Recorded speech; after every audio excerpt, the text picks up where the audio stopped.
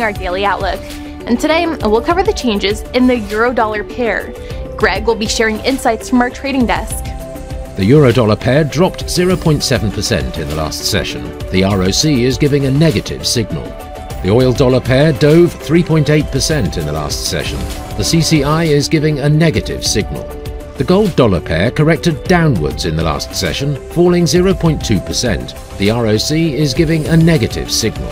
The dollar gained 0.7% against the yen in the last session. The ROC is giving a... Coming up, today's major financial news.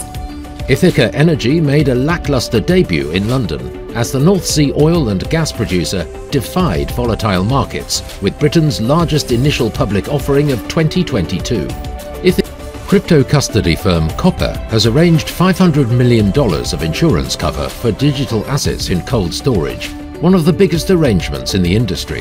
The cover was organised by Aon, the largest UK insurer by market cap. The Canadian dollar edged lower against its US counterpart, pulling back from a 7-week high as oil prices fell and investors awaited the results of the closely watched US midterm election. And now let's review today's major economic events.